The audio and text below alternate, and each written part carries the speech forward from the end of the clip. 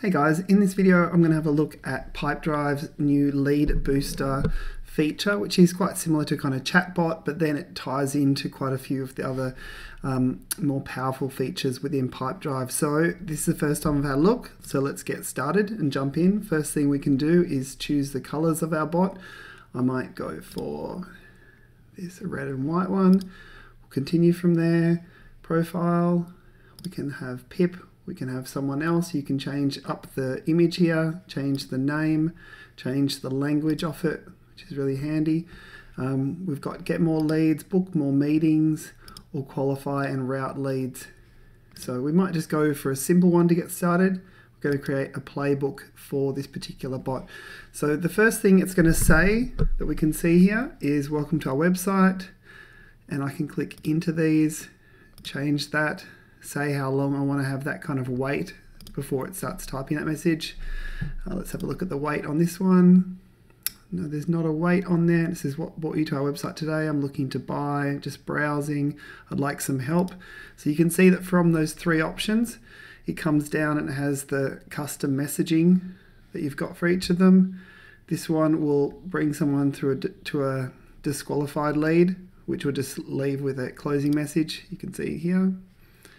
And this one, I'd like some help, disqualified lead, thanks for reaching out, and it just goes through to an email address.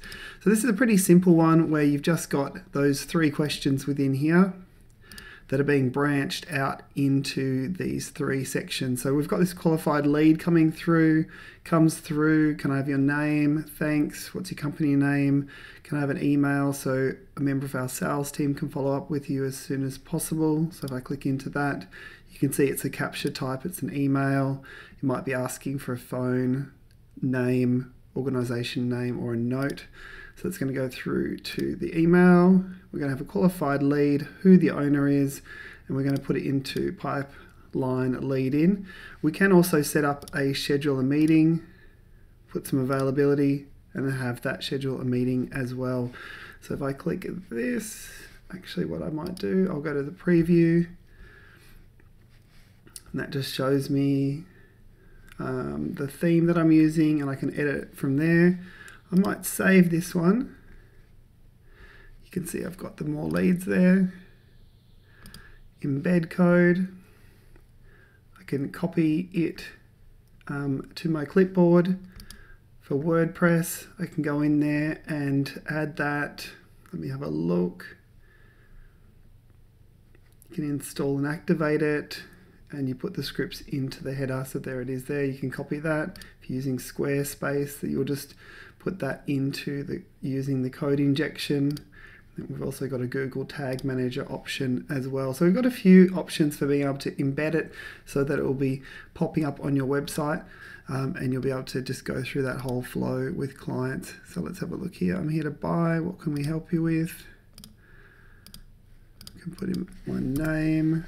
Kind of try some things out over here, but that just gives you a little rundown of it. So it looks like a really simple way of doing it. I'm sure some of you would have more complex flows than just this kind of 3-question flow, like you might have it that this is leading down towards a qualified lead. This asks some more qualifying questions before being disqualified, and maybe there's something that just ends up being straight disqualified. But yeah, it looks like a great thing to add to your website, and a really easy way of being able to lead people towards either additional conversations and putting them through into a lead pipeline, scheduling a meeting, or disqualifying them and perhaps even leading them to another page on your website through using that link functionality.